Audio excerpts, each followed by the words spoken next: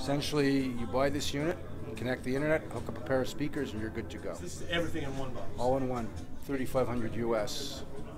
If you want to hook up a turntable, it has a built-in moving magnet phono stage. In the case here, we have the VPI Scout. Okay. So now we have a Android version of the MiND app, which should be in the Google Play Store any day now. And this is what it looks like. So I want you to look around in the sorry. These are all the albums that begin with a B. Okay. Let's listen to Band on the Run by Paul McCartney.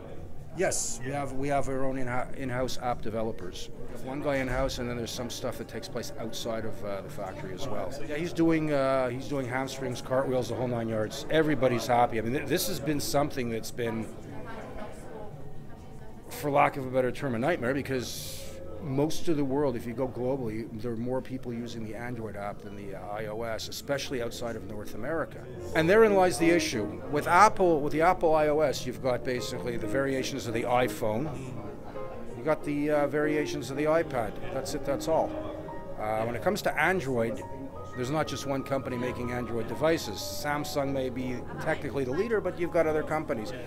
So the sizing alone is an issue. It's not so much the resolution, it's the physical sizing, because there's so many different sizes and so many different devices by so many different manufacturers. In the Android world, it's a lot more complex. So when I get back to Canada after this show, one of the purchases I'm going to be doing is going to be buying a Samsung, probably 9-inch tablet.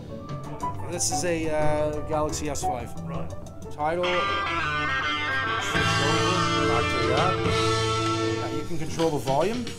And like I said, this is a beta version on the iOS, and it'll also be available on the Android. You could actually switch inputs of the device that has the MiND built in. The volume is actually the volume, in this case, of the Ace. Yeah, right. It's not a digital volume.